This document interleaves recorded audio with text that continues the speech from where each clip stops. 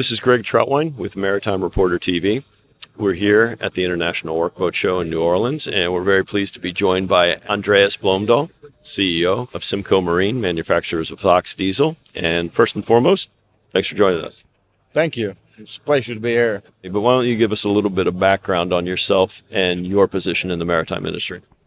Well, I've been in the marine industry for the past 20 years with a different company in Sweden called Marine Diesel. And I just early this year joined Simco as CEO. I've been on the board of directors of Simco since it was formed in 2012. I'm sure many of our viewers know the Simco name or the OXE diesel name, but why don't you just give me a brief overview of the company today? Well, the company was formed in 2012. We actually listed on the Nasdaq Stock Exchange in Stockholm, Sweden. The company started as an engineering company, developing the OXE diesel outboard as a commercial outboard engine, which went in production in 2016. And right now, this year, we've been focusing on ramping up the production capacity. We've had some new models come out. We started with a 200. Now we got a 125, 150, 175, and a 200. The diesel outboard is not well known, I guess, in the commercial sector. What are some of the advantages to having a diesel outboard? Well, for the commercial sector, diesel has always been the primary fuel of use. It's just that on the outboard side, it's not been available before. Yanmar had a couple of smaller diesel outboards back in the 90s. But today the technology has come so far that it's more feasible to do lightweight diesel outboards in the higher performance sector. And you can see that by have a couple other diesel outboards coming on the market. You have Nan the Shark from Germany. You have Cox from England coming out that you see here as well. So it's more mature diesel engines that has some power to weight ratio that makes it feasible to use for outboards today. So what are some of the specific technologies? I mean, what has changed to make this now a feasible option for the outboard market? Well, we're basing our diesel outboard on an automotive engine, much like an inboard engine. Some of our other competitors have developed their own engines, but from a cost perspective, we've always based our technology on using engines from the automotive industry, which have become more powerful over the years and lighter weights. Right now we have a GM Opal engine that we're using for the production version. Next generation is got a 6-cylinder all aluminum BMW based engine. And also in our concept, we've relocated the transmission from lower torpedo, which is the location for all transmissions and all outboards today, up to just below the engines. We have a large hydraulic gearbox more suitable for commercial applications. And if I'm correct, that next version based on the BMW engine, that's the higher horsepower 300 horsepower model, correct?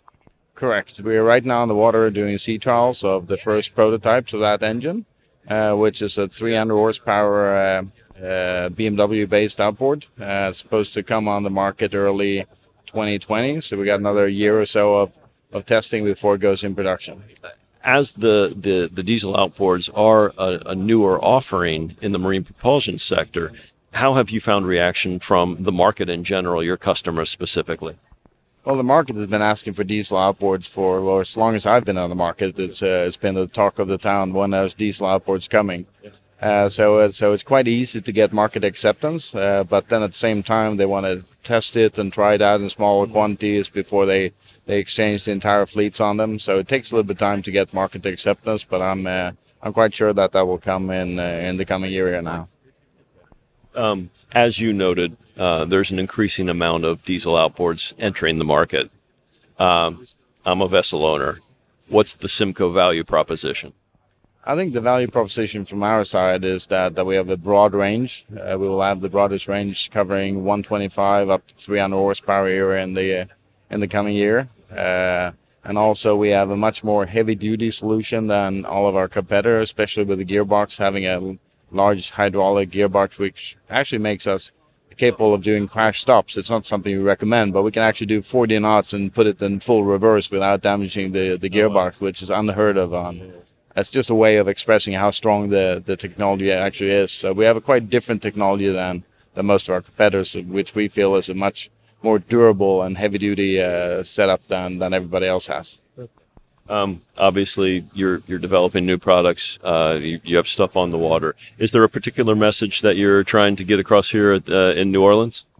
No, I think it's the if you haven't been on a boat with one of our outboards on it, there's a lot of the distributors have demo boats, etc. So just get out there and get a feel for it.